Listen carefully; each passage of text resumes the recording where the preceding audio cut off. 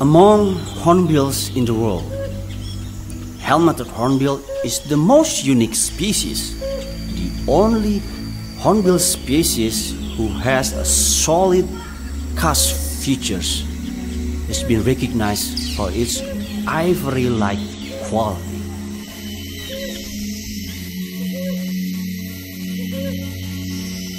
Well, we know that it just lives in the old ancient Sundaic forests of Indonesia and Malaysia, but it lives only in the lowland areas of the forest, and it nests in the very big old trees. It's the largest flying bird pretty much in the whole of these forests.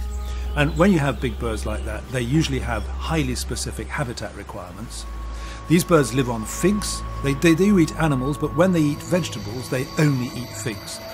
And then they nest in holes in big old trees. These trees are going to be some of the big old giants of the forest, and these are the ones that get felled first. The helmeted hornbill has a very slow reproductive rate, which is typical of old birds living in old forests. So, for example, the female actually walls herself inside the nest hole with the young for 160 days. That's almost half a year. So this is a very slow rate of reproduction, only one young a year at the very best. So we know the population is in steep decline, and where it used to be quite a common bird, now people visiting forests for bird watching or people, biologists doing monitoring, they say it has become extremely rare. And this is in just 5 years, or maybe even just 3 years, this extraordinary phenomenon.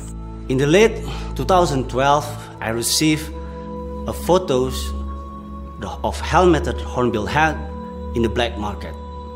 This is shocking me. Since then, I start my investigation projects in 2013 in the West Kalimantan.